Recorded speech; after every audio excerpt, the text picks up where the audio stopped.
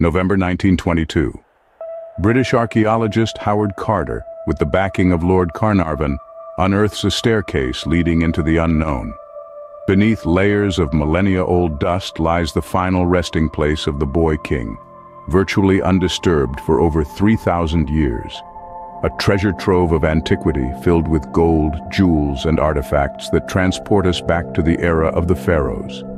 The golden mask of Tutankhamun, an emblem of eternal youth and divine power, still captivates us today, a symbol of Egypt's golden age.